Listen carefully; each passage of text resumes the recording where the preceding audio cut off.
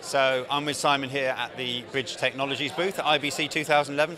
Simon's going to give us a quick overview of everything that they've been showing this year at IBC. So what do we have then, Simon?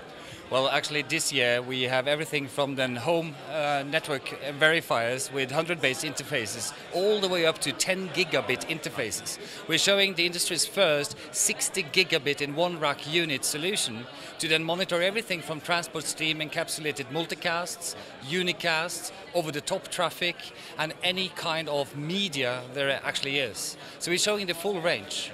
We're also showing the industry's first complete DVB T2 monitoring solution, which can not only do T2 on the RF side, but also the T2MI, the inner encapsulation form of transportation, and also we monitor SFN drift. So it's a complete monitoring solution for T2 that is now here.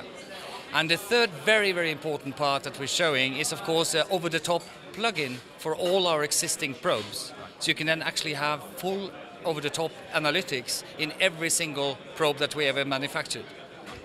Obviously a lot of stuff you're showing this year. Is everything shipping and available now? Absolutely, everything is shipping and available right now as we speak, and that's a very, very serious and interesting issue. We are, of course, always developing more software for these features. That sounds great. If people want to find out some more information about Bridge Technologies, about everything that you're showing here at IBC, is there a website they can go to and have a look at? No kidding. They can actually go to www.bridgetech.tv. Simon, thank you very much. Absolutely.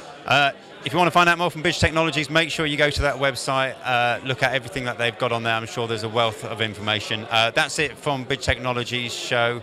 Plenty more to come as the day progresses.